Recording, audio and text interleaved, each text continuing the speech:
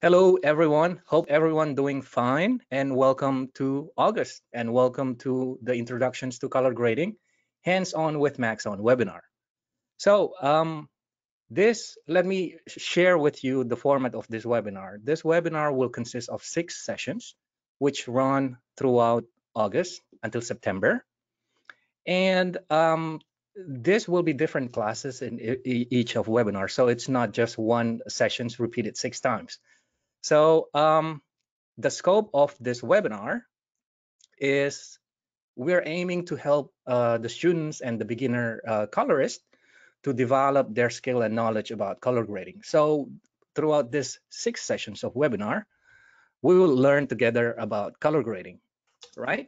So my name is Max, and I'm the trainer and resident colorist in Maxon.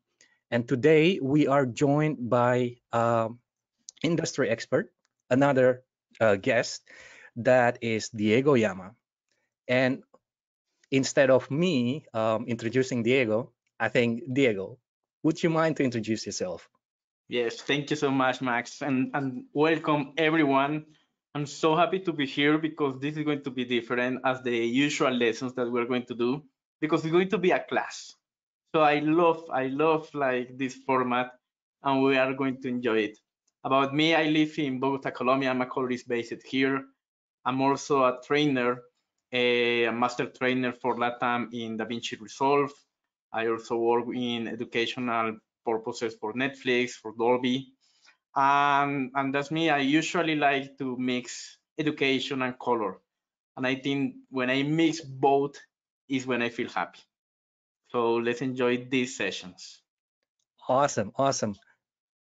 So without dwelling too much in the introductions, because we have plenty to cover and we have limited time today, we will limit ourselves into like 2 hour sessions today. And let me help you to break down the sessions today.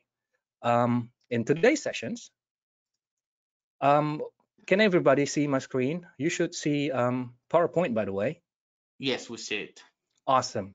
So in today's sessions, we will do some theory in the first, and I plan to cover some theory on color about 15 minutes. And then after that, we'll jump into the definitions of colorist, and Diego will walk us through about that. And then we'll jump into the primary corrections and the secondary corrections. And hopefully by the end of the sessions, we all learn something. And this session is just a follow along sessions. If you want to follow along, you can do so by going to this page, Maxon event, and go to the Introductions to Color Grading page. And there is a download project files, which leads you into Dropbox. And here, there's a footage that you can download and use, and there's also the presentations and handout. I suggest you to download the presentations part and also the recommended readings part, because on that particular resources, there are plenty of links that you can follow, and I think it can benefit you as well. So let us jump into the PowerPoint. So bear with me.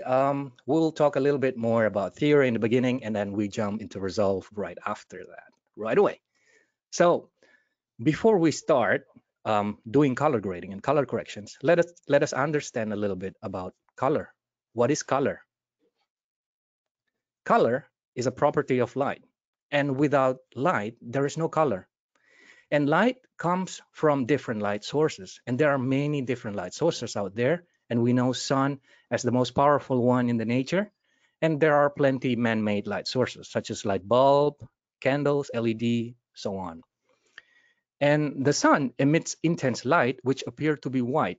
And under the sun, if you are going out under a bright daylight, and if you are going to hold a white piece of paper, or if you are wearing a white shirt, the white sheet of paper or your white shirt will appear white under the sunlight.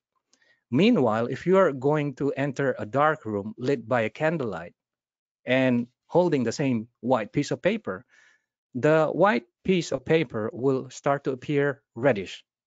And why is that? This is because sunlight appears white because it contains all the visible colors. And candlelight appears to be red because it only emits the light that mostly have reddish wavelength. So the question is, why do having all the visible color makes light white? So you're probably already familiar with this graph, especially if you're listening to Pink Floyd, the Dark Side of the Moon album.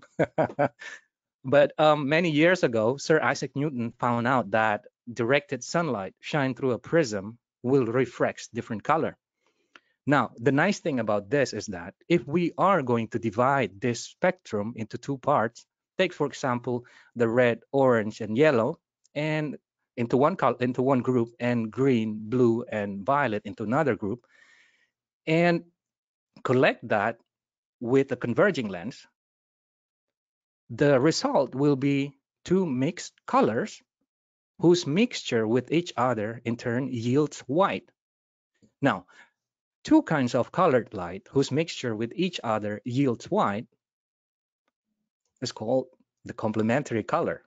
That's the term that we hear a lot, right?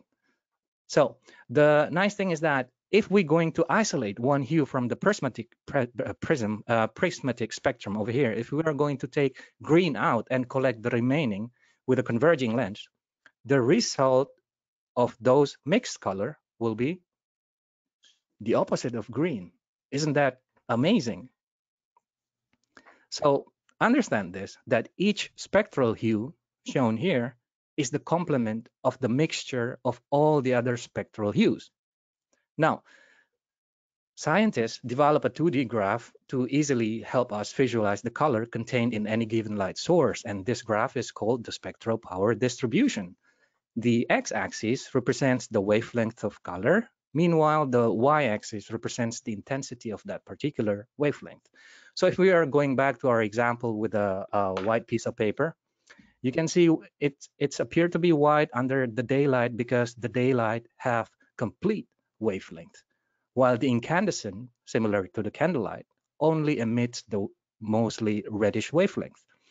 Now, if you see carefully the fluorescent one, it only emits the green and yellow wavelength. So if you're going to take a pictures with your camera under fluorescent light and set the white balance of your camera to daylight, you will have like this green tinge in your image because the fluorescent light doesn't have the complete wavelength. So color is made of light, as we already know before, and light consists of different wavelengths of energy. And when that energy comes through our pupil into our retina, inside our eyes, it becomes nerve impulses signals and eventually get processed by the brain. So understand this, the light only exists out there in the real world, but the color exists inside your brain when we perceive it. So color is part physics and part human perceptions, right? And our eyes have this photoreceptors in the retina, which are classified into two groups, which called the rods and the cone cells. Rod cells are highly sensitive to light, whereas the cone cells are sensitive to the specific wavelength of light. And we have three kinds of cone cells, which is called the LMS. L stands for long wavelength, which is responsible for red. M stands for the medium wavelength, responsible for the green, and S for the short or the blue wavelength. And upon doing my research, I stumbled upon that human apparently has three different visions. There are photopic visions, which is based on our cone only. And this visions, all of this, it automatically kicks in when we are under certain lighting situations. And apparently we also have night visions, which is just based on our rod. So when we are standing in the lighting conditions below 0.001 candela per square meters, it automatically kicks in. Our rod will be active while our cone will not. And there are, of course, the combinations of both. So without dwelling too much about the theory of RGB and James Clerk Maxwell, let us just understand that James Clerk Maxwell pioneered the discovery of RGB color model. And RGB color model is a color model that we've been using for over 160 years, and it's really important. And RGB color model is similar to what we have in our eyes, and it exists everywhere. It's inside our camera sensor, it's in the pixels of your display screen, and also in the tools of our grading software, or the math behind all the color space transformations. Speaking of pixels, TV and computer monitors borrowed the same idea of color receptor of our eyes. So if we are going to put a TV screen or the computer screen under a powerful magnifying glass, we'll be able to see that it's apparently made up of tiny rectangles which contain red, green, and blue region.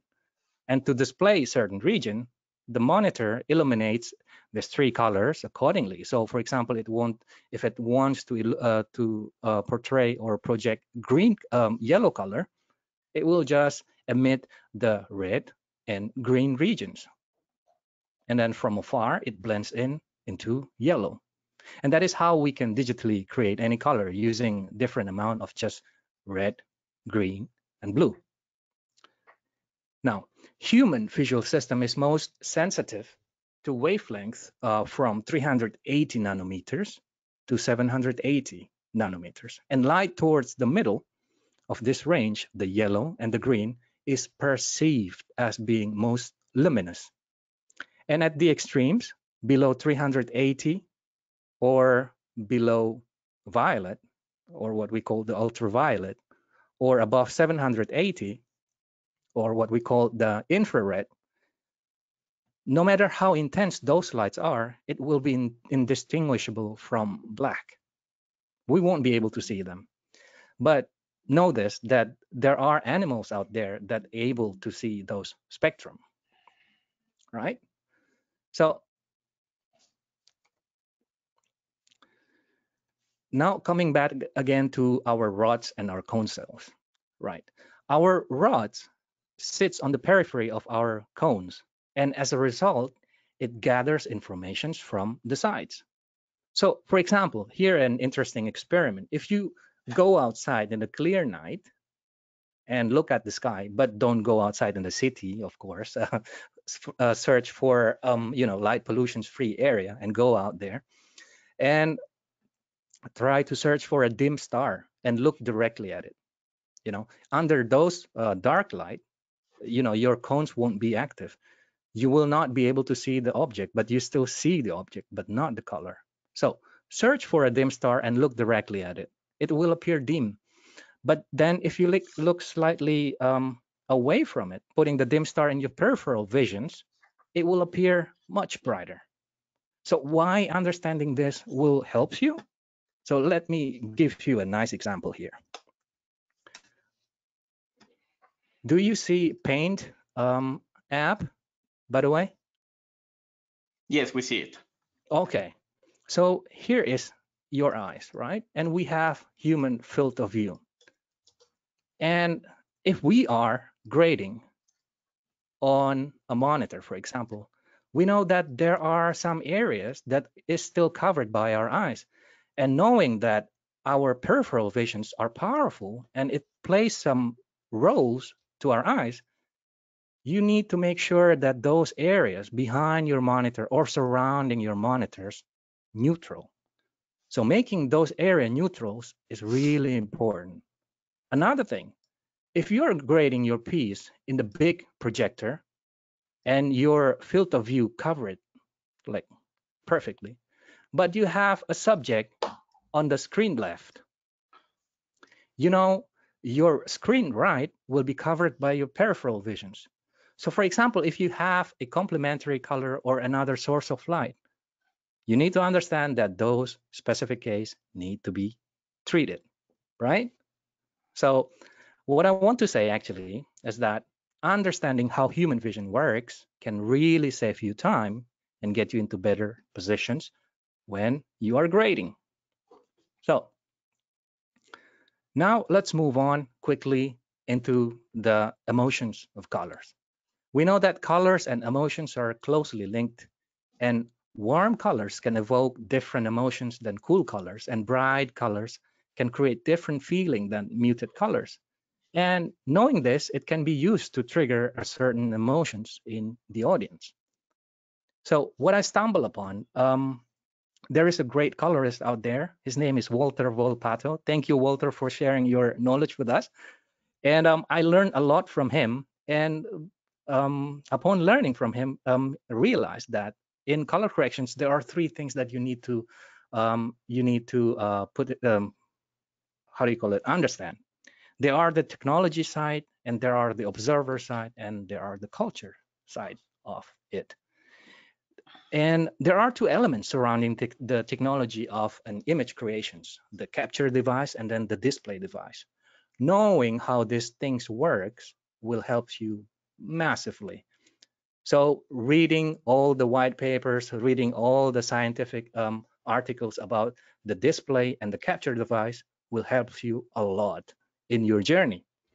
And then also understand that our work as a colorist is to help the director of photography convey emotions to the audience.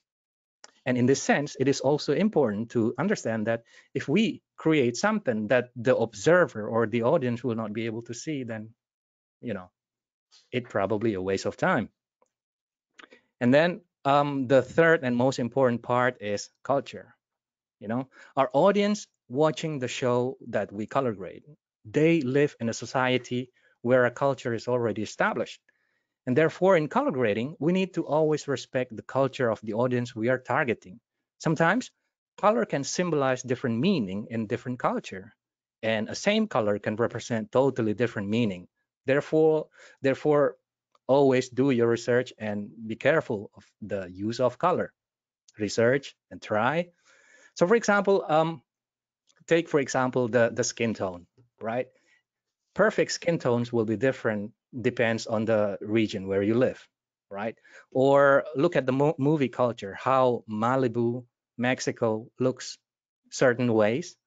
It always looks certain ways, or how Moscow is always looks certain ways. Understanding these things will help you throughout your journey. So I think I'm reaching my end of time here, but before finishing it, there's a great book that I really would love to recommend you to read. It's called If It's Purple, Someone's Gonna Die. So I want to quote something from this book. We know that, I think we are all familiar with the Technicolor, the Wizard of Oz, right? The old versions, not the new one. So think carefully.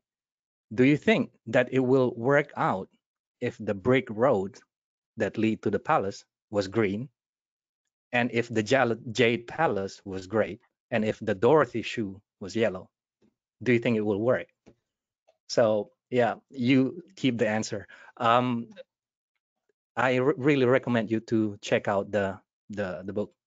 So on that note, I will hand the presentations to Diego. Okay, it was really nice. It was really nice. And as you say, Max, something that we have to understand before color or before start grading is to understand how our eye see and that the colors are in the brain. This is something really important for everyone to know and for us as a colorist to understand. Definitely, I see many things different as Max, and Max see many things different as me. Yes. So I always think that a colorist needs to be a psychologist or the guy that cut the hair, like to start asking what the client wants. So talking about that, let me share my screen. Wait me. Okay, do you see resolve? No, wait, you have to see my PowerPoint. I will share it again. Wait. Okay, probably right now you see my PowerPoint there. There you go. Okay, so when we're talking about okay, what the colorist is going to do, definitely we need to think as the colorist as the person that is going to apply emotions to the story. This is something really important. I always think that we cannot write a script, we cannot edit some shots, but definitely we are like the music. We can provide emotions to the story, and this is something that we always have to think and have to apply it to our stories. So what do you need to be a colorist? When Max was talking about the characteristics, like to talk about color, like it was technical, conceptual, I always think that a colorist needs to be an artist and a technician, definitely. And nowadays, the technician part is like taking some part. Why? Because in some way we are a science or a discipline that is we made color using computers. We take advantage of cameras and we take advantage of the light captured by the cameras. So definitely we need to know about the ARRI cameras, the red cameras, how they produce. We need to know about codecs. We need to know about gamuts, color science. But also, if we just know about it, we will be an engineer. We need to apply to that capture image something aesthetic that will produce emotion to our images. And that's where the artists come. Definitely we need to check about the different color harmonies that art provides us all around the history, and knowing about it we can apply it. But a colorist is a person that need to mix both things. So I want to show you something really important that a colorist also need to take care is, I always say, don't trust so much into your eyes, especially if you are starting. It's like eyes is like, imagine that you are making, I don't know, you are running. It's like you have to practice, practice, practice, and then you will become a better runner. With the eye will be the same. Why I'm saying this? So let's check this image so fast. And I'm sure many of you right now are like thinking, okay, it's a blue image, but I know what are the colors of this image. I know that the banana is yellow. I know that the apple over there is green. I know that the strawberries are red. So that's because of what Max said. We have a memory of colors. We have a memory of colors. Our eye, in some way, is showing us that all is blue, and this is what our eye is saying. But definitely, I mean, we have some colors in our in our mind that in some way needs that everyone has some different, but we need to discover them. Okay, so that's about memory of colors, and that's what a colorist needs to do or needs to understand in order to grade an image. But when we are starting to grade an image, I always think that we need to divide. We need to divide the image, and when you divide it more, you can like specialize more or achieve your objective. So what this means? First, we are start talking about color grading and color correction. So this is something like in our culture, we are like in, I mean, we divide it. I usually don't divide it because for me it's the same. So we say like color grading is the more artistic part, color correction is the most technical. But I always think that when we are grading, we are using our subjective way to see the things, and we are doing in some way a grading part. But that's something that you have to take care about. But before start grading, you need to know two differences. The first one is a primary, and the second one is the secondary color correction. So here is a great definition that Max put in our presentation. It's about Steve Hullfish. Steve Hullfish has a great book. It's called About the Art and Technique of Digital Color Correction. It's a great book for starters. Also, it's a, I don't know, 200 pages books about waveform. It's really great. And one of the things that I remember when I started like following him is that I was like looking at scopes, at Tektronix scopes, and so on. And he was making a presentation when he was mixing how to read the scopes and how to use it in grading. And here in this book, he wrote a great presentation that a primary correction is the process of setting the overall tone contrast and color balance of the image. And secondary is an additional step that refine the image in specific geographical regions of the image or specific color vectors. So based on that, I want to put this in a really easy way to understand it. And let's think, for example, that we have to paint a room, a white room, and this white room, we will paint it in yellow or in blue. We will use in some way, primary brushes for paint all of that room in blue or to paint all of that room in yellow. That will be primary brushes, are really, really big primary brushes. But let's imagine that we need to paint this part, these small parts. If we are using these big brushes, like to paint that part, we cannot. So we need to use small brushes. And that's where the secondaries come. The secondaries are that tools that will paint that small part of the wall. And that's about color. Always we start with primaries, then we go with secondaries. And talking about it, I always when you listen to me, I always try to relax, to think color and to think as something similar as cooking or to think as something similar as flying. So for example, sometimes I think that color grading or color correction in some way is similar as when you're a pilot. So for example, let's think that I'm in Colombia and I need to fly to where Max is, and where Maxon is also to Germany. And I always think that, okay, I need to go there. How can I go there?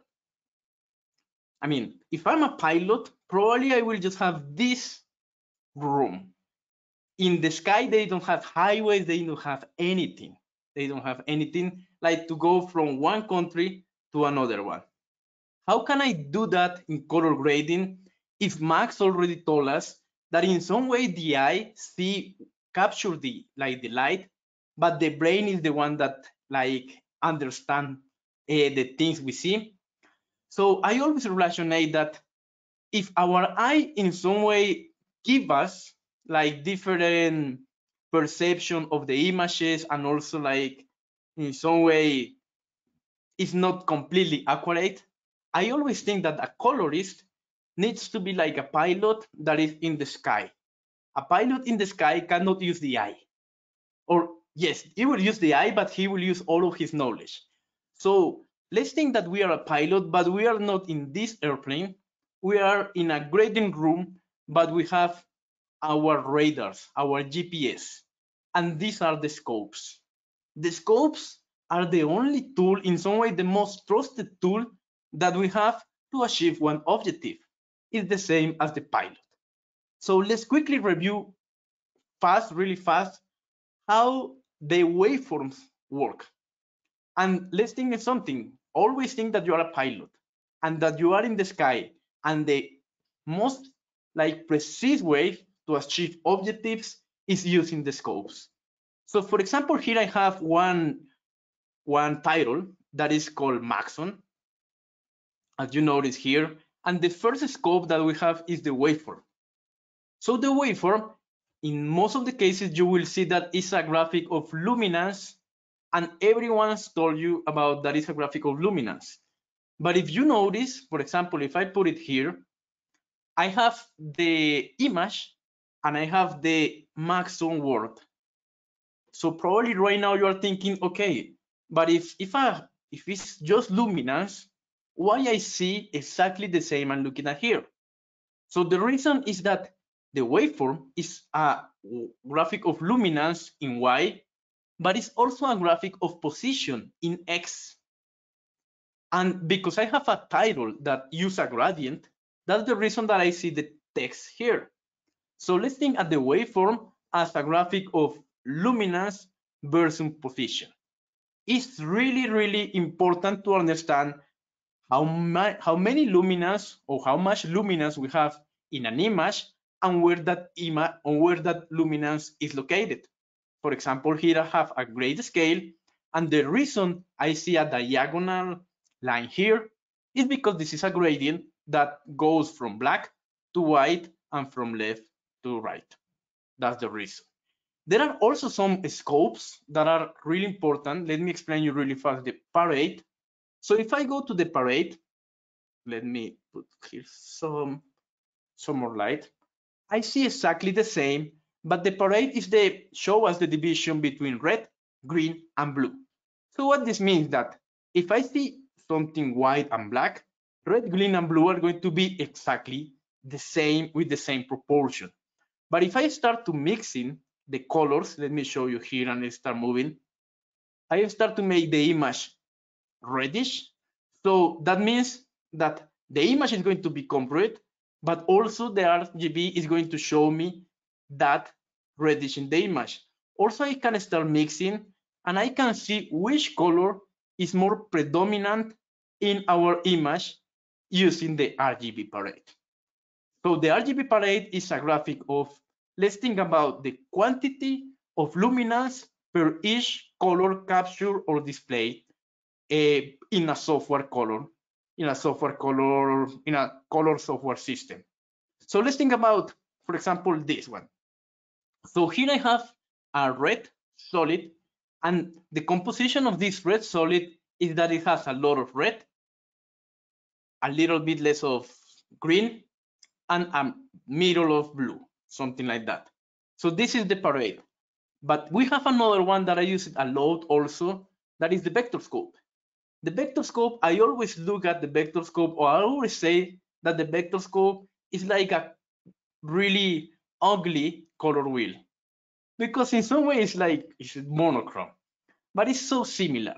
So the vector scope is showing us the color, where the color is located. If you notice here, we have red, green, and blue, and how much color we have. If I move here to another one, I see that we have more of blue. Here we have yellow. And if I start increasing color, this point will go more to this part of the circle. If I don't have color, this will go to the center. So in this really short explanation, the main idea of the scopes here is that you need to use all of this, as you will see, to get effective results in color grading. And we will learn how to use it.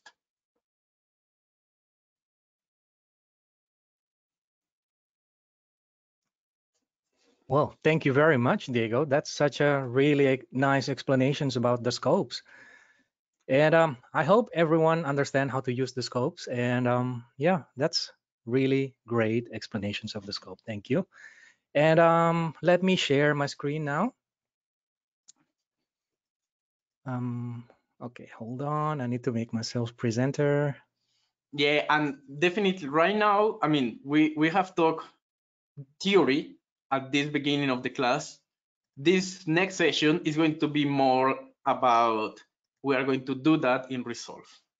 So Yes. for you guys that you are thinking, wow, it was so fast, don't worry. Right now, we are going to calm down a little bit and start using the tools in Resolve so you can also follow us.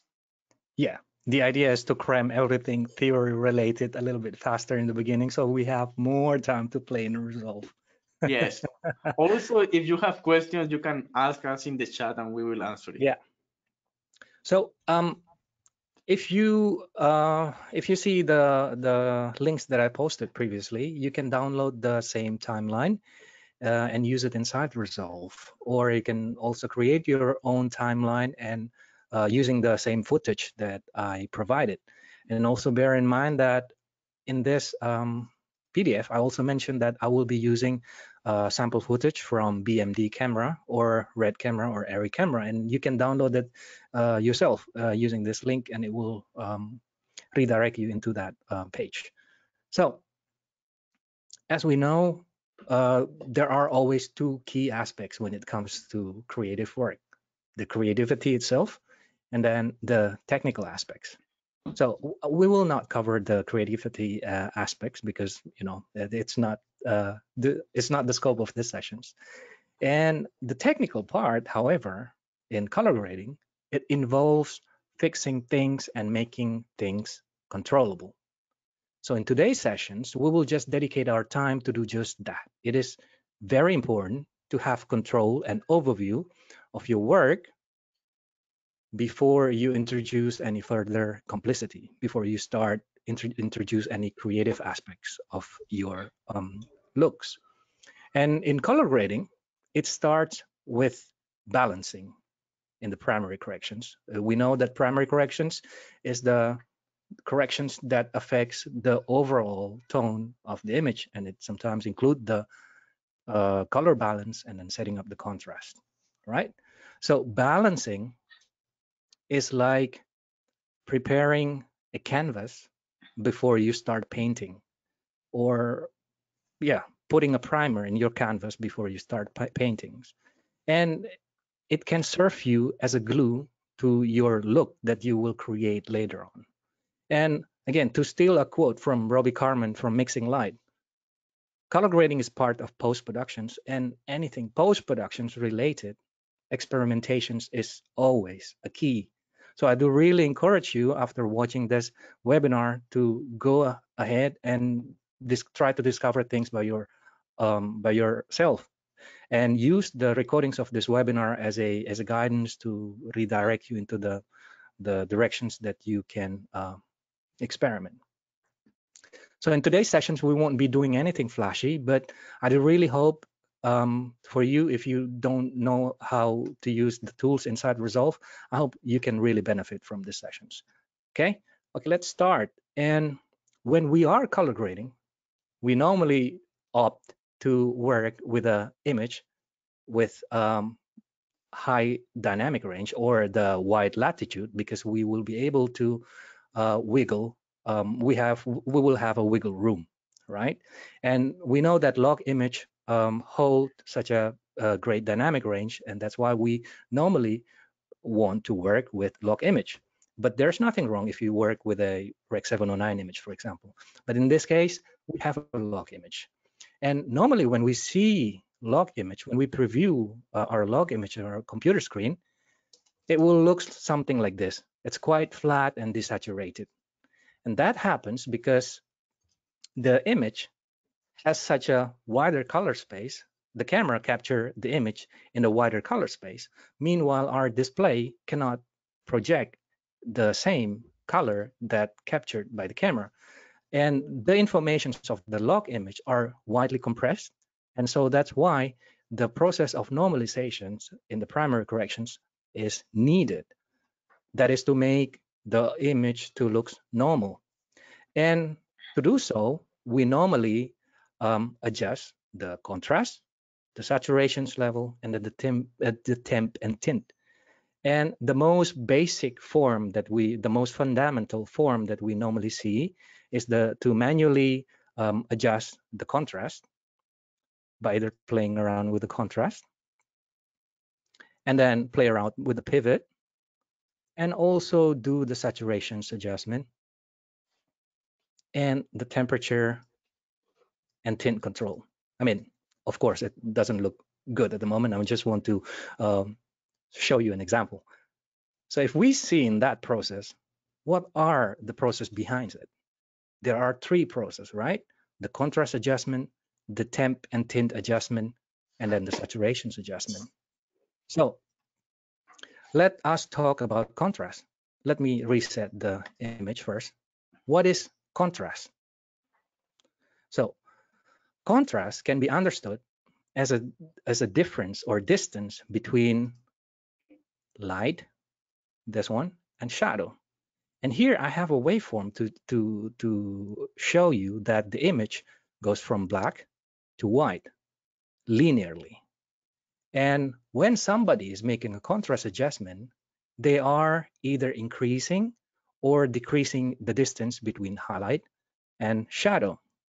So in modern color correction suite like Resolve, there are plenty ways of creating a contrast. And as you can already see, before we are creating a contrast using the contrast and pivot button. So what do the contrast and pivot button do? Contrast, by adding a contrast, as you can see in the waveform and in the preview itself, by increasing the contrast, I am deepening my shadow and brightening my highlights. while it is retaining the blacks and the white without clipping. That is the contrast button do. And what is the pivot button do? Pivot balances the contrast by putting a priority in either side of the luminance scale. So by dragging the pivot button to the right, I am putting priority into the shadow area. And if I'm dragging the pivot to the left, I'm putting priority to the highlights. So you can understand this, that pivot button move the balance point of the contrast, right? Double click to reset it. Now, that is one way of creating a contrast. And what is the other way to create contrast inside Resolve? Well, as you can see, we also have curve adjustment. And curve is similar to how do you call it? It displays the image from left to right, and it goes from black to white. It's similar to what you see in the waveform. So if we are going to introduce the same contrast like we saw previously by establishing a point somewhere in the lower range and drag it down, and then establishing another point somewhere in the upper third and dragging it up, we pretty much introducing the same contrast like we did before. And that is what curves do. And another way to create a contrast, as if two methods are not enough, there is another way to create a contrast that is using by using the lift and gamma gain. And you can do so by creating by playing around with the master wheels and deepen your shadow and also increasing your gain. But can't you see that it is giving you this result compared to the previous one with a contrast button? We have a soft fall off when using contrast button. Meanwhile, with lift gamma gain, we have that. And this is actually a settings that you can change in Resolve. That is by going to project settings. That is using the cogwheel over here. And if you go to the general options, and if you uncheck use S-curve for contrast and press save, you will see that the contrast behave similarly, right? So let me just turn on use S-curve for contrast. There you go. And if you notice, before I was using the master wheels, but there's another way of using this wheels, the primary wheels, that is by using the luminance only or the Y only channel. And this can also be done in curves by separating this and just using the Y only. So what is the difference between master wheels and the luminance only? Let us go to our image and let's see. So as you can see, if I am going to deepen my shadow using master wheels and increasing my brightness using my gain wheel, and I will disable this and create another node. And in the second node, I will just use the Y only and deepening my shadow and increasing my brightness. Now, I hope you see the difference, right? The master wheels includes all the other color channel. So the red and green and blue color channel is also affected and effectively increasing the contrast level, the saturation level of the image. Meanwhile, if you're just using the Y only, notice that the color channel is not affected. You have the similar contrast, but not the saturations. So when will you use the Y only adjustment? I think this is a great tool when you want to create, when you want to increase the contrast without increasing the image colorfulness, right? So that are some ways that you can create contrast. And it doesn't mean that in one project or in one image, you need to use all these tools that I show you to achieve one contrast. I do really suggest you to just get familiar with these tools and pick the one that you feel comfortable with. Because when you are comfortable with your tools, you will get the most out of your work. And And that is the contrast I adjustment. will add Yes, Diego. something, Max, that you say you were testing the tools and looking at the waveforms. That's the only way for Yes, you to know what is happening. And we are using Resolve, but we can use the same technique in Premiere, in Best Light, exactly. in Scratch. And I always think that no matter which tool you are using, you need to know what your tool is going to do, what leaf is going to do, what offset is going to do.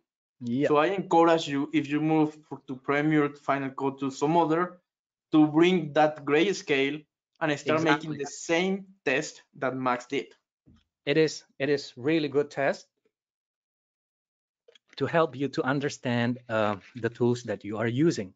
So if you don't know how to create this grayscale, by the way, in Resolve, it is very easy. If you go to edit page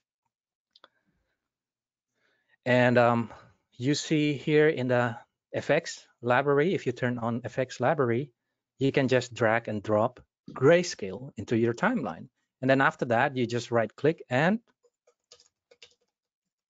let me just do it. Wait a second. Let me just do it right here. And you create new compound clip and rename it. And by creating a new compound clip, the same grayscale ramp will be showing in the color page. That Yes. is contrast. And I Yeah. also like to add one thing that is important. As you notice, Max start like experimenting with light. This is something really important. We see more light than color. So as you notice, like most of our first step when we are grading is to manipulate light.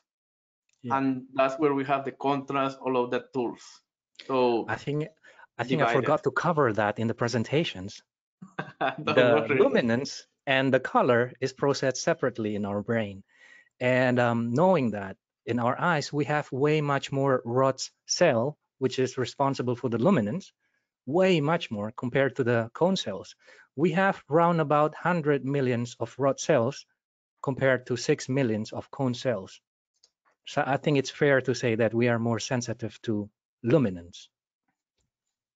Yes, and definitely that's one of our first step is to start experimenting with contrast, luminance, and how much luminance we can apply it or we can Yeah. reduce to our image. So moving on, well, we already discussed about the contrast. Now let's see the second adjustment that we just made before. That is the temp and tint adjustment.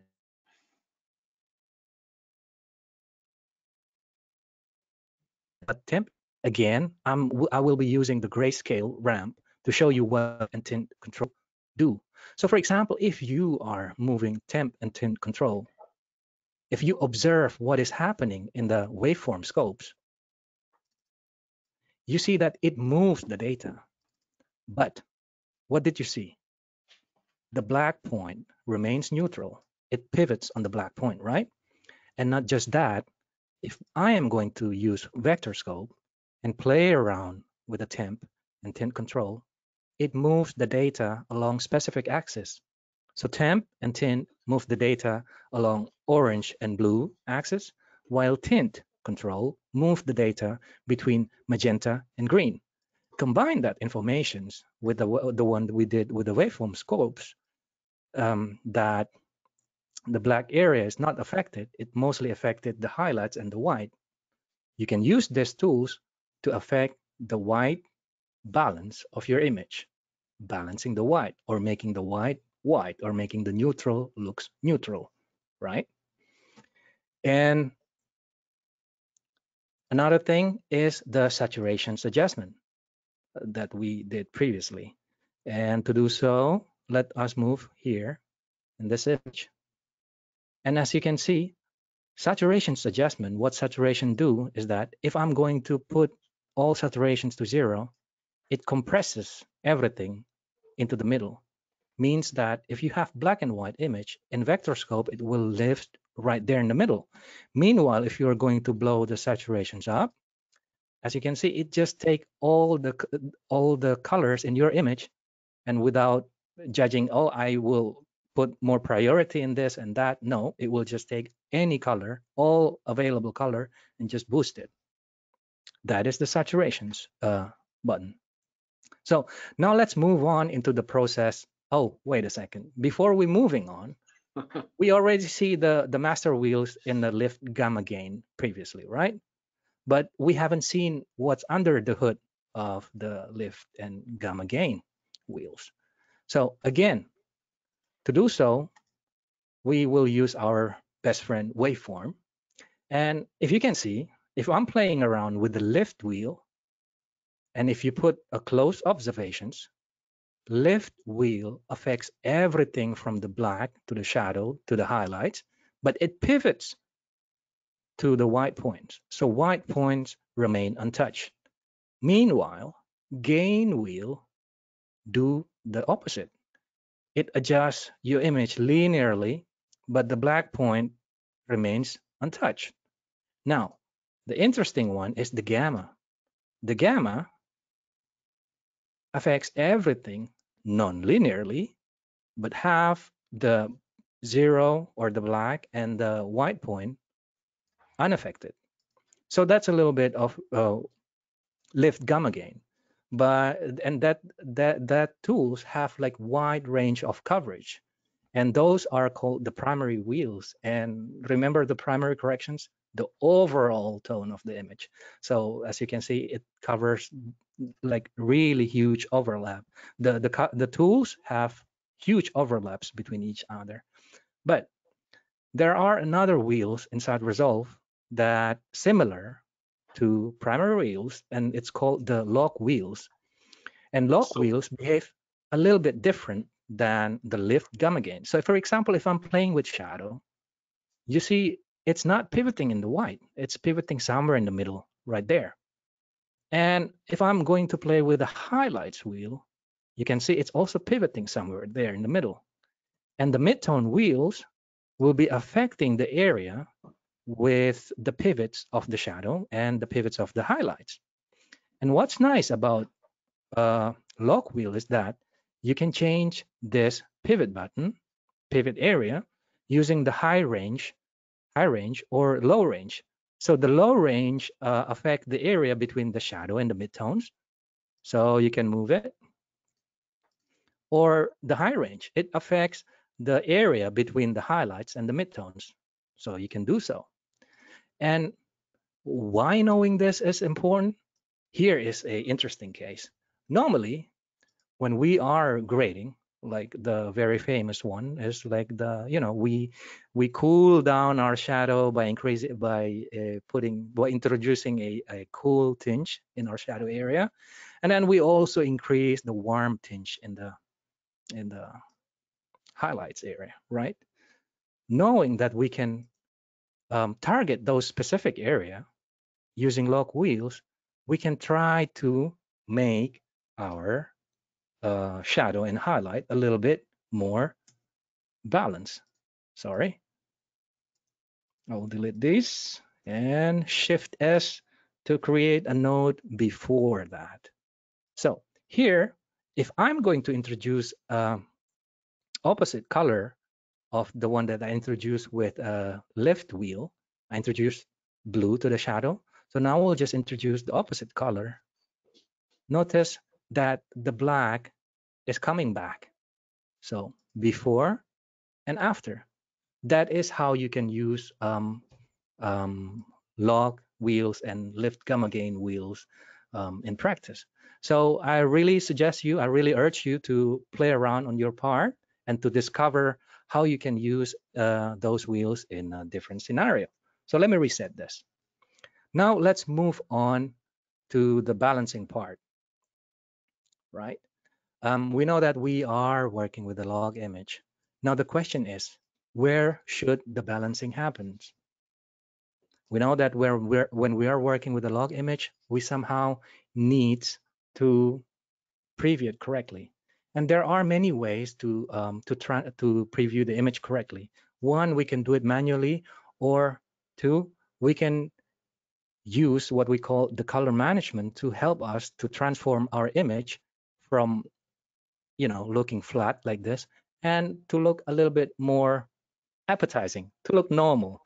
And one simplest way to do that without going deeper into color management, let's understand that we can do so by using the lookup table to convert the color space of one color space to the display color space. So if lookup tables is just a collection of numbers that tells your software to transform the RGB pixel values into specific value, right? So to use LUT in Resolve, you can just right click, go to LUT, and then since this was shot with Blackmagic Design, so I will choose the Blackmagic Design LUT, and in this case, the Gen 5 film to extended video. And boom, voila. And by creating, now the questions before, coming back to the questions before, where should the balancing happen? It is always best to do your balancing before your image transformations. So to give you a simple explanations is that if I'm going to put the LUT here, so for example, let's just use the ARRI Alexa and create a node before and create a node after. So for example, if I'm working after the LUT, for example, if I'm increasing offset, look how easily, oh, sorry. I should select this node first. And look, just by tweaking it, I can clip my image very easy. But if I'm working before the LUT, it somehow try to preserve the contrast ratio, and you will not get clipping very easy. This is because you are working in a wider dynamic range before it was converted by the LUT. And these terms in the colorist circle, it is called the working under the LUT or before the LUT. So the things that I haven't explained you before is the offset wheel, right? We have another wheel that is the offset wheel. And if we see in a vector scope, what offset wheel do is it will move everything, the data, without pivoting anywhere. So it means that by changing our offset, it means that we are not changing our contrast ratio, right? So let us go back to our image and try to balance it. So I will create a node before that. And, before the LUT, if you don't like the contrast ratio of this image, you can still create a contrast that you like, right? But in this case, as we already learned before, that offset wheels move everything up without changing the contrast ratio. That is also a method that you can use to increase the exposure of your image without changing the contrast ratio. And here, let us just do that. So as I say before, balancing is to make like the image as normal as possible. So how do we decide how to balance, and how do we decide if an image is balanced? So one way to do that in Resolve is that you can measure your image by using a qualifier. And if you right click in your preview, check show picker RGB value, and you will be able to see the pixel value where you hover over at. So for example, we know that the concept of balancing is to make the neutral looks neutral. And in this case, you can try to measure your image on the white part. If you have a white part or a gray part or a black part, that would be perfect. And in this case, we have a white part. And if we switch to parade, we can already see that the blue level is higher compared to the green and compared to the red. So one thing that you can do to balance your image, you can either play with the temp and tint control, but there is another settings, another tool that you can use, that is the auto balancing. By using this eyedropper, and for example, if I'm just clicking the flag over here and remeasure it, I got a closer value than before, right? So what is our objective here? Our objective here is to bring these values as close as possible, but having it match right in the middle, you can do it. But, coming back again to our principle, if the audience will not be able to see it, do we want to do it, right? And that is one principles when you are balancing your image. The first and foremost is to achieve neutral highlight and shadow and making neutral things looks neutral. But here is the case. What if you have something with some clips with human in it? And this will lead us into second principles. Although you can make your image looks neutral as possible and makes those white area or the neutral area as neutral as possible, sometimes it is also important to get your memory colors looks correct. What are the memory colors? Those are memory colors that we know by default it looks in certain way. The sky has to look blue, for example. Otherwise, if it looks violet, you'll be in Mars or somewhere. And the foliage should looks green. And we have great memory of skin tones. Yes. And you can try to balance. For example, here I already put a lot to normalize my image. You can try to balance your image so by using the auto balance here and having the auto balance do the job. Sometimes you get a great result like this. I'm having a great result. So for example, if I'm showing you in vector scope, sorry, and I will just limit my skin tone to show that in the scope. So if let me just limit my area of view into the skin tone only. So, and I switch on the highlight mode. If you try to see here, let me zoom it twice so we can see it. Vector scope is already on the top right there. So another thing that you can try to balance your image to look nice is by putting a priority to memory colors. And in this case, we already see that the memory colors living in the eye bar, close to where skin tones lives. Doesn't matter what ethnicity you are, skin tones live in this area, plus minus 10 degrees, right?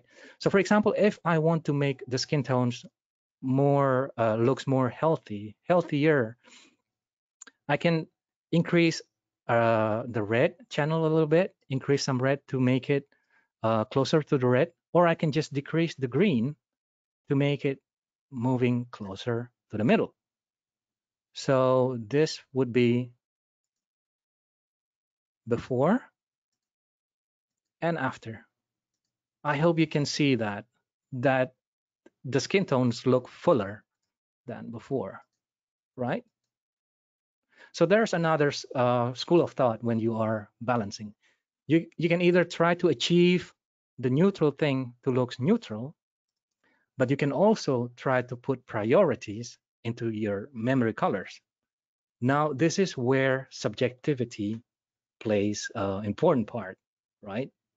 So there is the subjectivity part in your technical aspect. Well, I hope this short explanations helps you understand the balancing process. Now the question is, and all right, Max. I will add one thing, Max. If we as a colorist, we have the same objective as a photographer. So we have the main objective is to create perspective. We see in 3D, but in our image, all of our images are 2D. So what we need to do is we need to create depth. We need to create a lot of depth. So when you balance an image, you create depth. And also when you start moving the lights inside the image, you create depth. So that's also something that you have to bear in mind. Create perspective, simulate depth. That's, Yeah. I always think that's, I mean, emotions is perfect, but always depth. Think of depth. We're working in the 2D space, right? Exactly. Thank you very much, Diego. That's a very nice additions. So the question is, what if you're not using Resolve? What if you're just using your NLE, for example, Premiere Pro? So let us jump into Premiere Pro and showcase that, right? Let me open Premiere Pro. Bear with me. I should have opened it before and have it prepared. Yeah, but what they have to think is they can use any software and make the same test. The Exactly. differences you will notice is that there is like something under the hood for each software in the tools. The But I mean, concept is just the yes, same, right, the Diego? concept is the same. Yes, definitely. So here we are in Premiere Pro, and I have exactly the same clip as before. But the thing is, like here, I have a gradient ramp. You probably asked, like, how do you create gradient ramp in Premiere Pro? So one method that I use is that by creating a black video, you can do so. You go to your project tab here and create a black video and drop that black video to your timeline, to your sequence. And then on that black video, you have to choose it. You can put a ramp effect. Just type in ramp and you have generate ramp and you just apply it. One thing that you notice, instead of going from left to right, the ramp goes from top to bottom. And you can do so by just dragging the control point to left and right, right? And one thing that I do is that I just nest the clip like that. So I will just delete that. I don't need that. So to show you the same stuff in Premiere Pro, one thing though that I want to give you like a tip here, when you're working in Premiere Pro, to color in Premiere Pro, I think this is really nice options that you need to have. Look, as I'm moving between clips, it select the clips automatically. And you can turn on that options by going to sequence and have the selections follow playhead active. So here I will try to showcase you with the Magic Bullet Colorista, what we have just did in Resolve. And in Magic Bullet Colorista, we have three color wheels. That is the shadow, midtone, and highlights. If I'm playing around with the shadow, you can see similar to lift wheels, it is affecting the area in the shadow and the black, but it's pivoting to white. And it is just the same with the midtone wheels and the highlights wheel, something like that. So I trust you to do your own test in your own time. And let me show you the process of balancing. And throughout this process, I will use Magic Bullet Suite because that's where I feel most comfortable with, and I really like it. So yeah, to search for Magic Bullet Suites, you can simply just type in bullet in the effects. Magic Bullet Suite contains 7 different tools to create looks and also to color correct your images. We will in this sessions today, we will just use Colorista to showcase our balancing process. So similar to what we did in Resolve, you can achieve the same thing by normalizing your image manually, reducing the shadow, deepening the shadow, increasing the highlight, playing around with the midtones, or increasing the exposure or reducing the exposure, and then, do the white balance, something like that, using the same auto white balance tools. There's possibility for you to do that manually.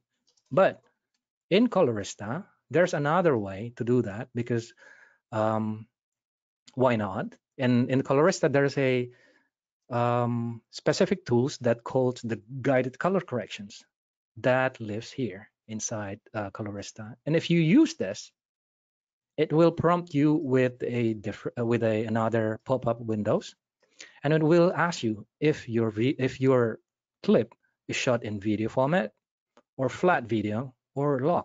And in this case, I have a log image, and I will just choose log image. And then you will have a black and white versions of your image. And then you first will be asked to adjust the black levels, right? If you adjust it way too far, you will see the clipping in blue. And there's a suggestions from guided color corrections as well. And the second step will be adjusting your white level. See, if you overdone it, you will see a red clipping, but you can still fix that later on after finishing the guided color corrections. You can still tweak the parameters, so it's not destructive process. So let me say something, Max, that you Yes. say. This tool is so amazing, and this is usually the step that we do. We were talking about light and that the eye see more light. So as you notice, what is doing this tool is putting the image in black and white, and it's giving you, when it's the image is black and white, it's like your eye gets focused just in the light. And this is something really important for you to know. What are the parts that you are going to see? What are the crushed part or the clipped parts? So it's a great process that we can do also manually, but these tools make it to you automatically. And it also makes something that the cinematographers use in real life, that is the force color. That is, when you have clipped highlights, there is going to be like a red outline in the image, and when you have crushed blacks, there is going to be a blue part in the image. So it's mixing two great tools for exposure.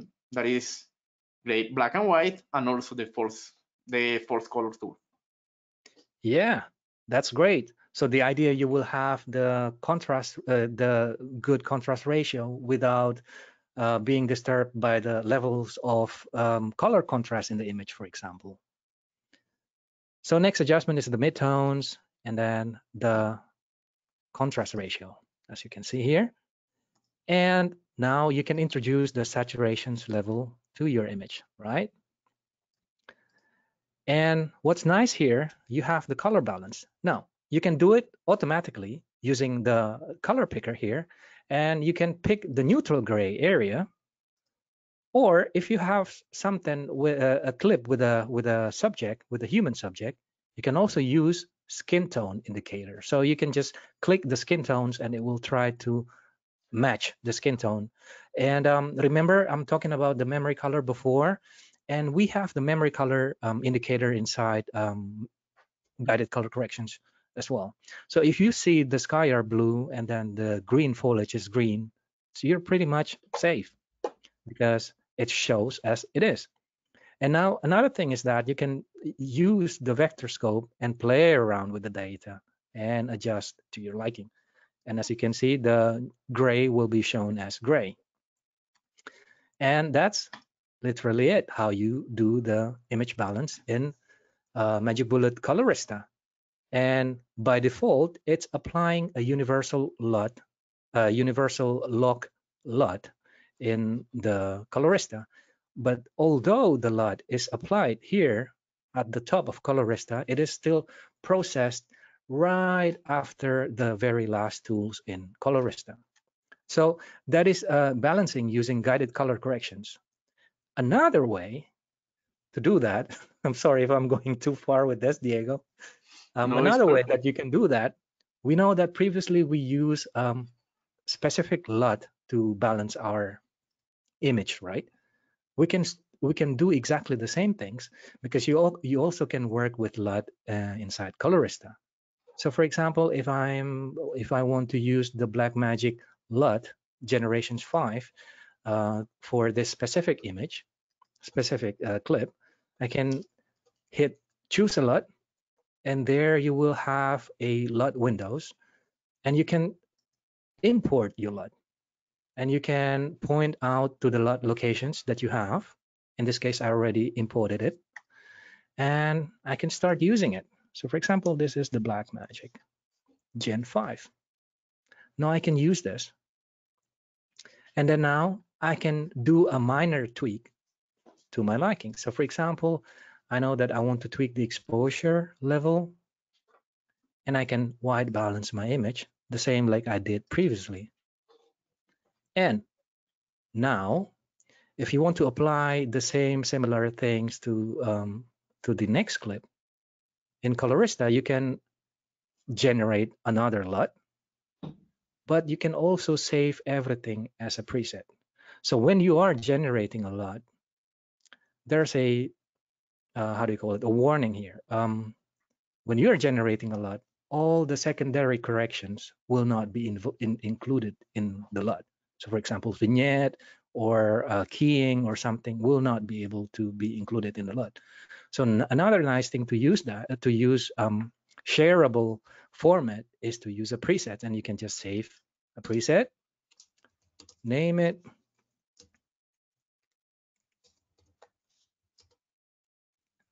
specify the folder name, and click save. And in the next clip, I can just drag and drop Colorista and choose a preset, search the preset, and start using it. And if I want to tweak further, I can still do that because it's a preset. So that is several options for you to balance your clip inside Premiere Pro using Magic Bullet Colorista. So I hope the sessions helpful for you to redirect you into your own experimentations, further experimentations. I'd recommend you to play around with the tools using the grayscale ramp, Casio tools. And by doing that, by doing the experimentations, you will discover a lot. Okay, so on that note, I will hand the presenter baton to Diego. Thanks, Max. So yes, it's you are like looking like a fast track on how to do like most of the things, but definitely you have to take some time after this class like to start experimenting, and that's our main objective: start experimenting and always do the things logically. I think that's the most important. Usually when we start grading, we move everything and suddenly we have a good result. But the problem of grading, not the problem, our work in grading is that we don't do one image. We have to replicate that in many images. So that's the reason that we need to do what we do, and we need to predict the images. In many ways, what I do is before like touching the color grading software, I think what tools I need to use, what the results are going to be, and then I touch the controls. So that's something that I usually like to do. So okay, so in this last part, I will actually like touch one of the most important things in grading, and definitely is the most important one, that is matching. Matching is everything in color grading. As I told you, and I always say, we are not a colorist for Instagram. Definitely, we can upload some image to Instagram and so on to show them that they are great. But our scope or our target is not Instagram. Our target is a sequence of shots that they needs to be really, really similar. So let me start with actually with these like solid colors. And what I will do is start matching them. And then we will start matching then some of our images that you have here. Okay, so for example, let's think that we have this blue that is a little bit green. Is that blue green? The first thing that I'm thinking when I'm saying. So remember, the only thing that gives you, or the only tool that gives you certainty about what color you are looking, are the scopes. So let me open the scopes. I will open the scope, and I will, in this case, because it's a color, I will look at my vectorscope, and definitely this color is a blue in this part with a little bit of green, and it's a cyan color. It's the only way I know, because the monitor can show me something, the eye can show me something. The only thing that I can trust are my friends, the scopes. So let's save this shot. Grab still. Let's go to another shot. Let's go to this green one. So how can I match these two shots? So the first tool that we usually do to match shots is, or the first thing that we need to think is, don't trust in your memory color.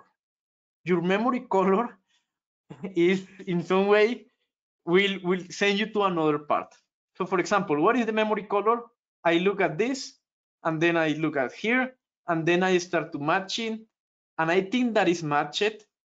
But if I go back here, no, it's not matched. So don't think in your memory color. Use the tools that the software is giving to you to match the colors. So the first tool is the wipe. So what I did was I grab a steel, right click, and then grab a steel. Then I came here, and what I do is select this one, image wipe. So the image wipe is going to give me a wipe of the reference image I save in my gallery that we call an still, and the image that we have in our timeline. Based on that, it is really fast that we can start matching these clips. We just need to go from here to here, in this case from the green to the cyan. Max already told us the different behavior of these tools. So in this case, because I'm using a solid color, I'm going to use the offset. So all I need to do is to move this one from here to here,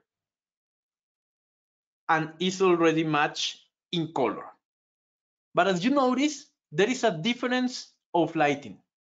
So I can come back here to waveform, and the one from the left is more light than the one from the right. So what I can do is, here in this part, that is the one that modifies the luminance, I can go back here and I can match.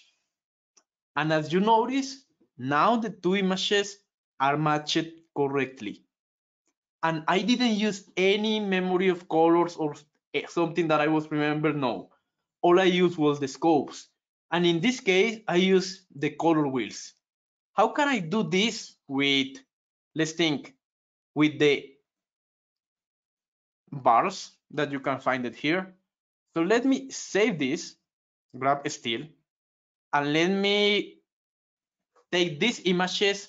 And what I want is to become this purple color, this red. So what I can do is, again, select the wipe tool. Then what I can do is select here parade. Let me put it like this, parade.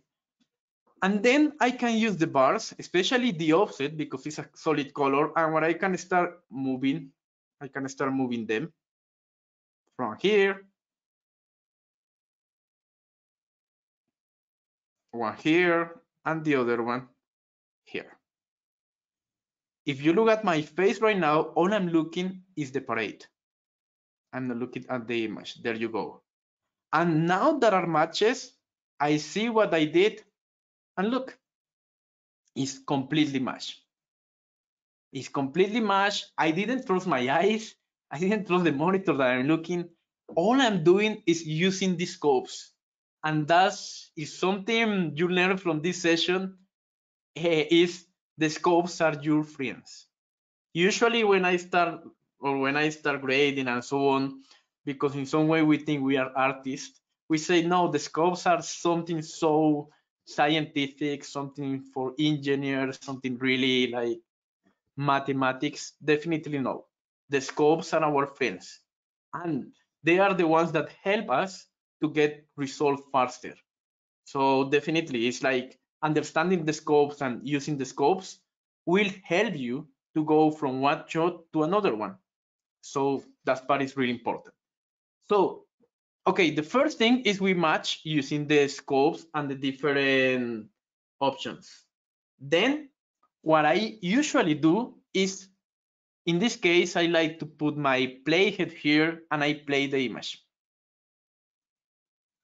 And if it's already played, if already matched, it's going to, I mean, it's not going to produce any like jump in my eye. Okay, so I already matched these two parts. So let's think, how are we going to match these shots? So we can start grading in many different ways, As Max say, we can start using color management, we can start using LUTs, but if you are starting in color grading, I always think that it's important for you like to start using these tools and to get comfortable with these tools. I mean, saying that, I mean like moving them and start like feeling the images and see how these tools behave in the image. So, for example, if I want to start with this image and I think, okay, this is my sequence, and I'm going to start grading this sequence. So the first thing is that I select a shot that is going to be representative for my story. In this case, I will select this shot, the number 3, and I will start making let's think as an hero shot, a shot that is going to be the one more representative for the story. Here, I can start using color management or a LUT, but in this case, I will use the normal tools, and I will start by this. The first thing I do oftentimes is move the offset. In this way, Kevin Shaw, that is one of my masters, actually told me this, that moving this, you see how many light you have in the image, how many blacks and how many light. So start moving really, really strong. So for example, here I select that I need my image around here. Then I start using the gain or the lift. So for example, the first thing I usually do is to move the lift, and I go strong. Especially if you are starting, go strong and then reduce. Why is happening that? Because always or never trust in your eyes, especially at the beginning. So when you are grading and you start like adding a bit part, the eye is getting comfortable. So when you are suddenly your eye is getting so comfortable of the image that you go away, you go to the bathroom and then go back again to grading, and you see, wow, I did that. Yes, you did it. The eye likes everything what you are doing. So in this case, if you are starting grading, go strong and then reduce. Don't go zeros in the scopes, because that will affect the compression and many things in the image, but go hard and then reduce. Then again, go with the lift, with the gain, go hard and then reduce. So for example, here, and then move the gamma. Move a little bit the gamma, and then the gamma is so important. As you notice, for example, here I have one toy. I don't know if you guys have this toy when you were a child. I have it, and I actually bought it. So I always think that grading is like, okay, you make it here, you open here, and what is in the middle is the gamma. This part is the gamma. Always move the gamma. Always move the gamma. If you are thinking that color grading is like making a hamburger, imagine that one bread is leaf, another bread is gain, and the meat, the stick, is the gamma. So always move the gamma. So when you have already like the light, you say, okay, it's great. I have depth of field. I have like good perspective. You can also like put here in black and white if you want to, for example, make a better exposure. Then by double clicking here, you can reduce it. And then you say, okay, I have a first node. This node I will call it, I don't know, exposure.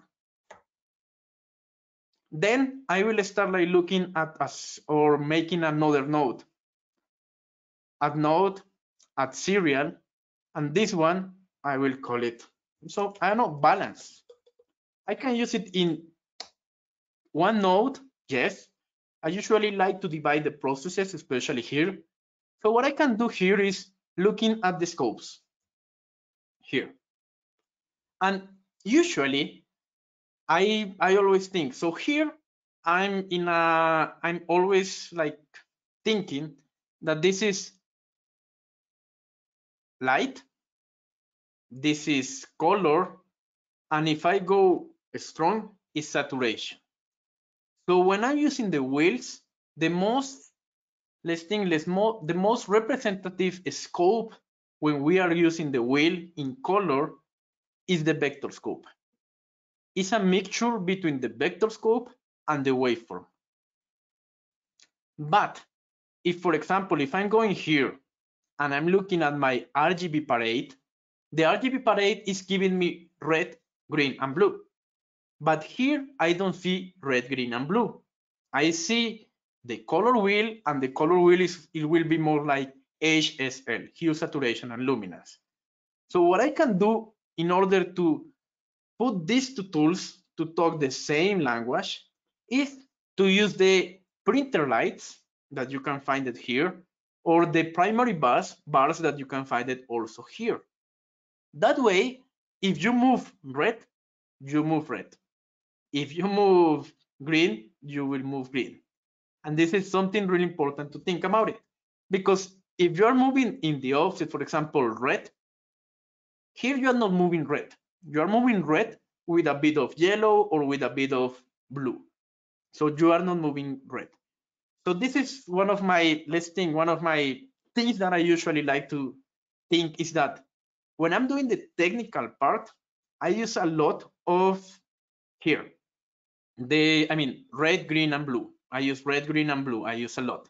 When I'm doing more the looks part, when I want to achieve, let's think, I don't know, a sunset color, I definitely use more here, these colors. So that's something about it. Okay, so let's think, for example, let's go back here to the exposure and let's think, no, definitely I need more light. Something like this. Then I go to balance, and because this is a logarithmic footage, I will increase a little bit of saturation to have more colors. And what I notice here in this part, look at here, is that I have something really balanced. The whites are whites, the blacks are a little bit, in this case, reddish. So what I can do is go back here to the bars, and in the bars, I can reduce all of the red channel. So when I reduce the red channel, you can see what I'm doing it here. I can go strong and I can move it back. It's up to you. And here I'm balancing a little bit more the images. Also, there is something really important, like disable and enable. Disable and enable. Remember, your eye will like everything what you are doing. So don't trust in what your eye is looking, because your eye loves what you're doing. It can be something really horrible, but your eye love it. So always disable it. Always disable it and always try to make this. So now here what I see is that I have a lot of like green. So what I can do here is move a little bit in the gamma, that is the mids in this part. And let's think that, okay, that I have a more balanced image and I'm ready like to start matching the shots. So the first thing that I'm going to do is, let me delete this one, is right click and grab still. So now I have a hero shot. Then I'm going to select this shot and I'm going to apply this shot, apply this correction of this shot. Right click and I can select apply grade. right click in the gallery, and also I can say apply grade. Or the technique that I like more to use in Resolve is to use the middle mouse and click here, and I apply the grade. Usually, for example, in this case, Max was the cinematographer here, and I'm sure it was the same day, right? And similar time of the day. Yes, it is. It is in the same day, in the same morning, to be honest. Yeah. Except that the shot in the skyline, the one in the last shot, it was different white balance. That's why it's a little All bit blue. right. So this is very important because in most of the cases, we don't know if it's the same day, if it's the same, I don't know, the same camera and so on. So we need to match it. We need to match them. The viewer, the person in the TV will not care if it's morning, if it's afternoon. He wants to see everything match. So I grab a steel, and in this case, the reason that I asked Max is because when I copy the steel, this steel to here, it was closely matched. It's not completely matched, but it was closely matched.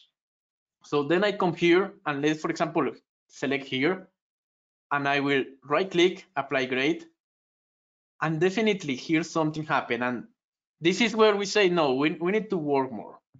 So let's start with these shots. So first I have this shot here. So what I like here in this part is if I press Command or Control, I can select both clips. And when I select both clips, I can choose this option that is called split screen, but you can find it at the top left of the screen. And here you can see both clips. By default, it's versions. So you should select it, selected clips.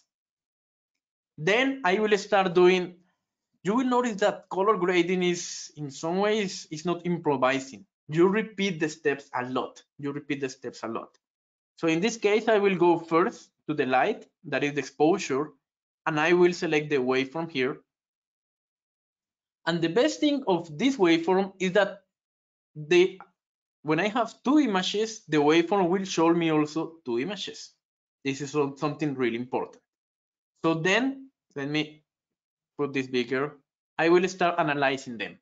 And I will say, okay, the blacks are deeper in my right image. Definitely, I have more mids. But this is because I have many leaves, many plant leaves here in this part, so it's normal. But I need to increase the light because most of the mid in my images are here. But in the images that I'm working on, the mids are more here. So when I make this analysis, what I do is I start thinking of tools. I start thinking in tools. Which tool will allow me to increase the light in the mids? Is the tool going to help me? Is the leaf going to help me? If the gain, the curves? So when I start thinking in that, definitely I go, for example, in this case to the wheels, and I will move the gamma because the gamma will move that part. So I will start moving it. Let me put this one a little bit here. And then I found a little bit of, I put a little bit more of light. Also, here I have one black, so I will increase a little bit the lift. There you go. And I will reduce a little bit. So now the light of both images are matched. Finally, what I do after like matching light in this part is that I start looking at them. I was like looking at them here, like side by side. But what you have to think is think on Max, because Max's presentation at the beginning was great. That he was telling us that the what is around us is going to affect what we are looking at. And the split screen is a great view. I like it more because of the scopes. I see both at the side, but I don't like it here because I have something on the side that definitely will not give me like the best view to verify if the image are matched. So what I do after that is I select here the image, I select the wipe, I put it completely here, and I start pressing this one. So fast. The command is control in the keyboard is control W or command W. And I start doing that. And doing that, what I'm doing is that my eye is refreshing so fast, and I can check like the differences. And I can say, okay, they're a little bit match. But we just did light. Let's see in color. I can come here and let's think in this part that we will use the vector scope just to know. And when I look at the vector scope, let me increase here. Here, my colors are going this way. In this part, my colors are going the same way, but probably because of the here of the locks, I have this reddish part. So they are actually really similar. They are actually really similar. Maybe this one is going more to the green because I have many green here. So it's normal. So always, this is something that you have to take care. Trust in the scopes, but always analyze what are the objects in your image, because definitely it's not 100% mathematics. So it's like you have to analyze. So what I notice here is that, okay, probably the light here or the color here are more going to the green than here. Also, a good tip is to check this part, the parts that need to be more balanced. In this case, this is let's think that this is I don't know, something that needs to be gray. So I can come here and I can say, yes, here this part is definitely more reddish and needs to be a little bit more balanced. So what I can do is come back here again to the bars, and I can say, okay, let's move the offset, something like this. And okay, the red is here. It needs to be a little bit less blue. So I will move it a little bit here. Okay, something like that.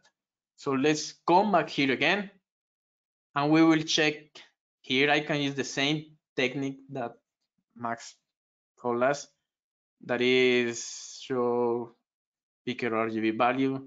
And here what I notice is that definitely this one has more of green. So what I can do is, for example, what you notice here is that I changed here the image because I looked that it wasn't completely balanced. But now I discovered that this one that was like my hero shot, probably right now is not going to be the end hero shot. So I need to also balance. So don't marry with an image, because definitely you will improve that image later. And that's what I'm doing. I'm going to, in some way, balance more this part.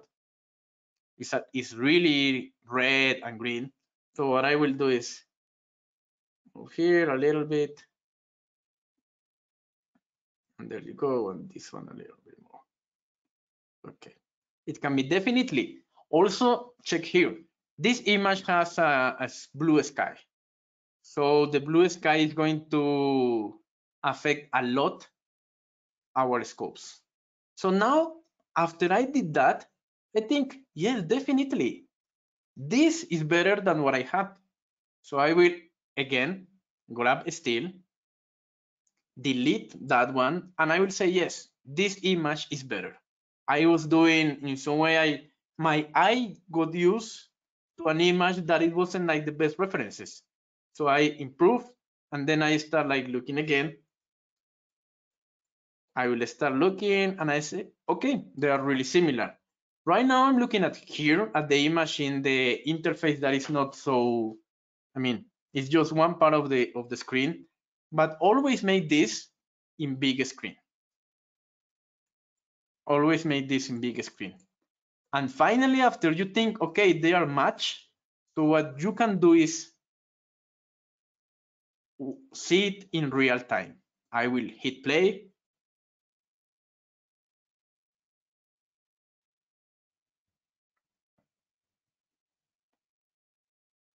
and I can start filling, and I say, yes, it's good. And here also I like to do the editor technique, is that to put the 3 fingers in my keyboard and use the JKL, and I can start like feeling the differences. And what I notice when I'm feeling the differences is that probably there is more light in one shot than in another one. First, my eye told me, but then I need to verify that in the waveform. So as you notice, there is more light here than in the other one. So what I do is I come back to the exposure and I can say, okay, let's bring a little bit more light here.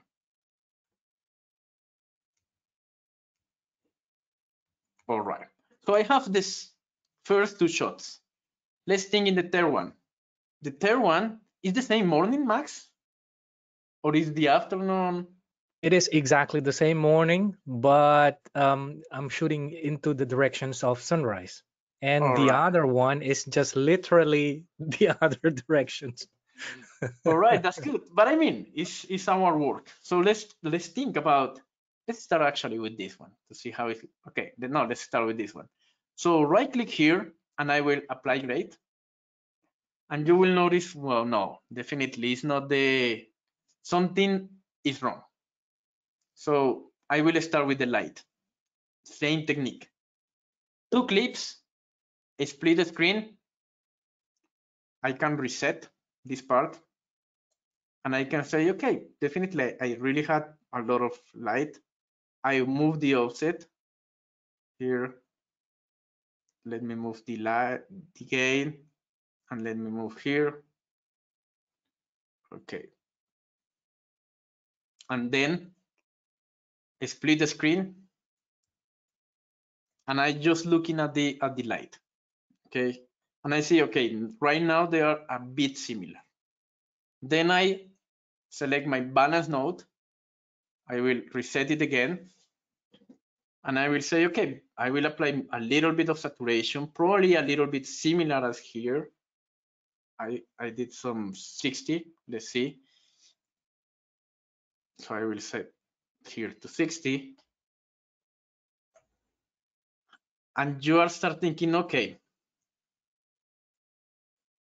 let's see how we can fix it. Definitely we have a blue sky here.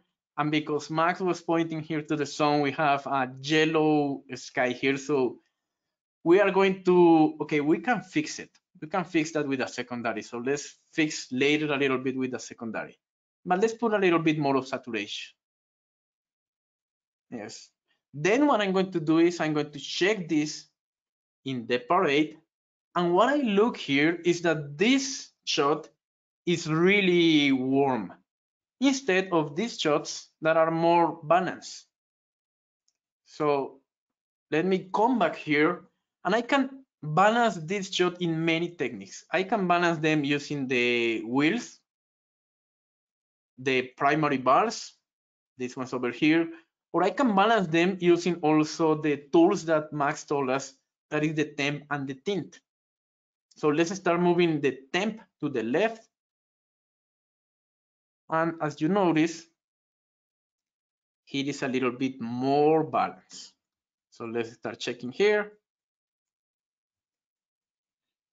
I will add a little bit more of saturation.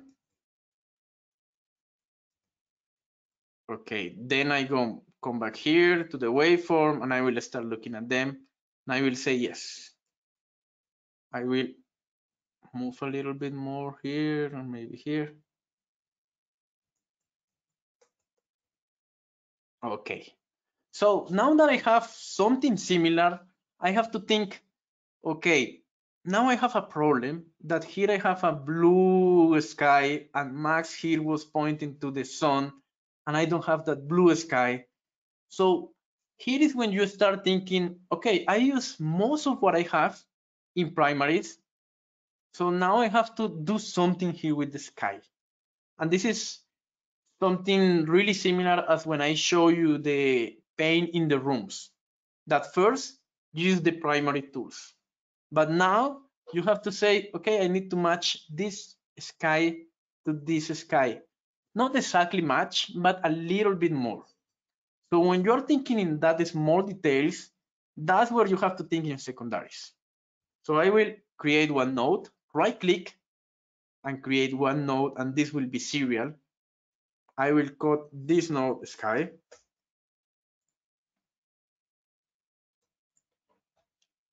And then what I'm going to do is I'm going to create a power window. We are going to use power window in some other classes, but in this case, what I can do is I can create this one that is kind of a gradient. Let me show you here. If I click on the highlight button, this is a gradient. So what I'm going to do is apply a little bit of of blue to the sky to match this sky with this one over here. That now if I look at it's still a little bit green, this one, so probably I will fix it later. But let's think that is okay. So I have the steel already saved. I will come back here. I will look at here at my two side images, and I will go to the vector scope. Let me increase the vector scope. So the first thing that I'm going to do here is that I'm going to verify where this part is in the vector scope. There is a tool here that is called display qualifier focus. When you select display qualifier focus, let me see here. No, it's not working. Okay, it's actually show you where the color is. So for example, in this shot, this color is around here. When I select this shot, probably my color of the sky is here.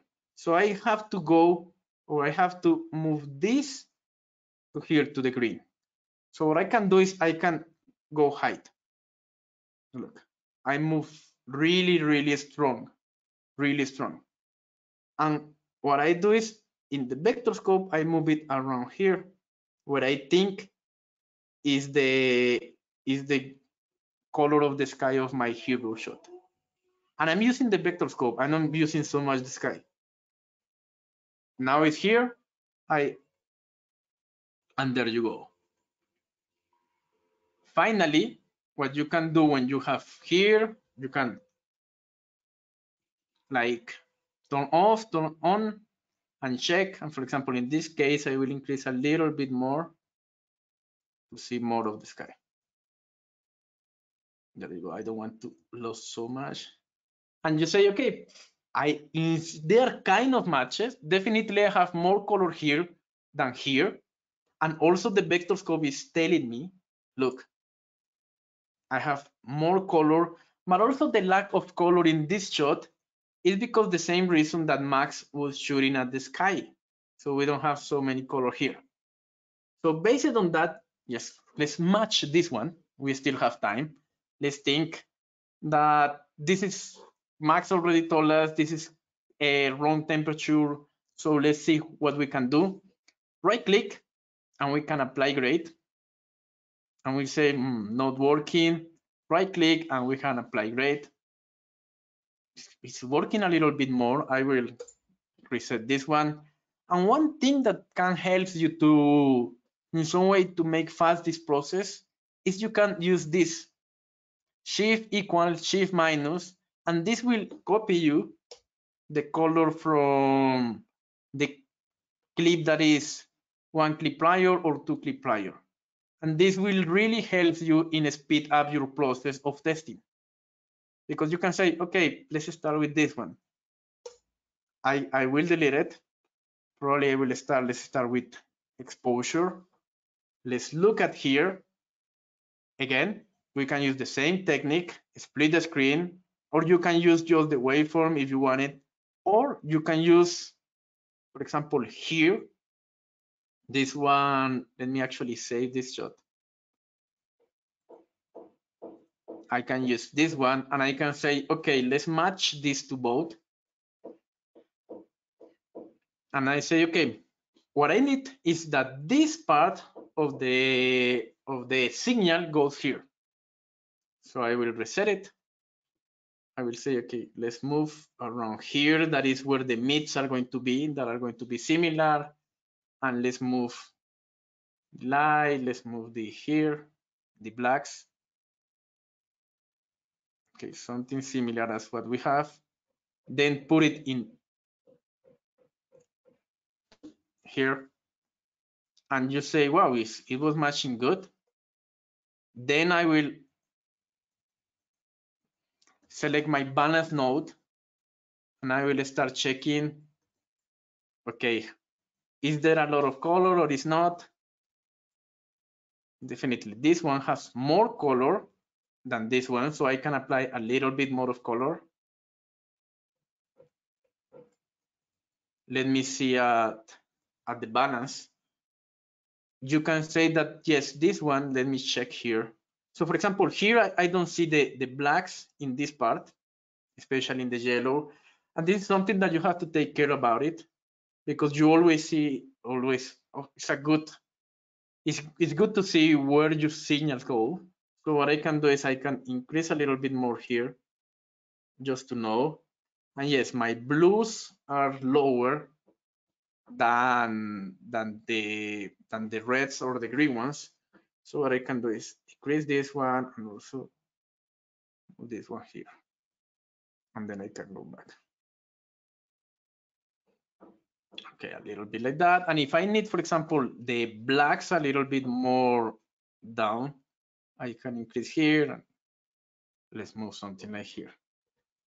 Let's look at the reference. This one is definitely, and our eye is telling us that is reddish. This one is more bluer. Let's look at this in the vectorscope in the RGB palette, and definitely the red channel here is slower than this one. So I can go to balance and I can say, okay, where is lower is definitely in the height part. So I can increase a little bit here, but when I increase it, everything goes so red in the highlights. So I need to decrease it a little bit in the gamma. And there you go, it's getting more similar. And finally, remember, always hit play. And you're saying, wow, yes, they are better match than when they were before. Definitely, I need to go back to this one and I need to start checking, because what is happening in grading is that you have many shots and you start grading them. But if you lose the references, for example, in this case, what I noticed is that this one is a little bit more greener than these ones that are over here. So I have two decisions. I need to become these ones greener, or definitely I can say, no, definitely this one is really greener, so I need to take a little bit down. So never lose your focus that you are grading a sequence and that you need that all of the shots needs to be matched. That's the main purpose, and that's the hardest thing in grading, that all the shots need to be matched, no matter if the cinematographer change the white temperature or the day change. Everything needs to be matched, and you need to help yourself using primary, secondary tools. And one last thing that we did here was we use a node structure. We use a node structure, and this is something really important because you are organizing the way you work. And you know where to apply the tools and where or what to correct in each one of the shots.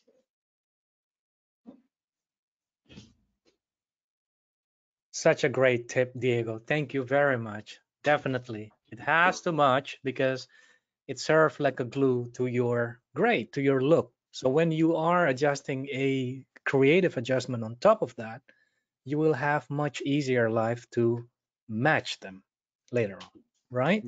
Yeah, definitely.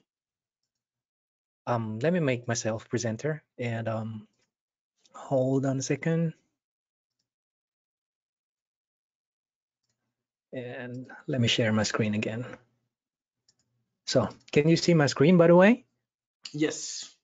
So Guys, thank you very much for attending the webinar. And if you downloaded the PowerPoint presentations, you will see in the PowerPoint there are some recommended books. And I really cannot recommend it you like enough to read this book, especially if you are beginning to learn about color grading. And in these books covered like way much more than we are covering in this short 2 hours, and it really helps you in your career as a colorist later on. So one book is from Steve Holfish, The Digital Color Corrections, and the second one is book from Alexis von Herkman. And if I'm not mistaken, he also write the Resolve manual as well, right, for a color page in Resolve 17. And another book, if you are interested to learn more about how color can affect you emotionally, and this is a book based on a study from Patty Bellantoni, and it's such a great book and such a interesting readings. And another links that you can follow is that, you know, if you want to learn more about what a color space are, I don't think we can cover that in this short 2 hours. You can follow the link cinematiccolor.org, and you will be able to download a white paper, a SIGGRAPH white paper, and in that white paper you'll learn more about color spaces, um, display color spaces, camera color spaces, the color spaces transformations, you name it. It's mandatory that you read that. It's a really good article. So we're coming to an end to our webinar today, and I really can't thank you enough for your time joining us. I'm really happy that you are all showing up, and the webinar will be recorded. It is already recorded, and it will be uploaded to our YouTube channel. It's called Maxon Training Team, and it will be shortly uploaded in this YouTube channel after the webinar is finished. And yeah, the Dropbox, sorry. And in the Dropbox, you can access the shared materials, the presentations and handout lives here, and then also the footage. And if you want to take certifications, Maxon certifications, for example, if you're using Magic Bullet Suite or something, any other Maxon product, Cinema 4D, namely, you can go to maxon.net/certifications, and you can use the elementary knowledge tests. These are free, and you can use them as a memory jogger for you. And don't forget to check out the next event, the upcoming event in the maxon.net/events, and we will cover the creations of look since in the pre-productions and in the productions phase. That is in the second sessions, and joining us in the second sessions will be another guest speaker, and I will all right, I will share you with that now. It will be Anthony Barry. He's a filmmaker, post-productions consultant, and also editor in based in Los Angeles. So if you want to learn more about shooting for the grade, make sure that you join us next week, same time, same link. And on that note, I really want to thank you for your participations today. And I hope to see you all next week. Thank you very much, and stay safe. Take care until next week. Bye-bye. Thank you, everyone. Thanks, Max. Thanks, everyone. Thank you, See you. Diego. Bye-bye. Bye-bye. Have fun.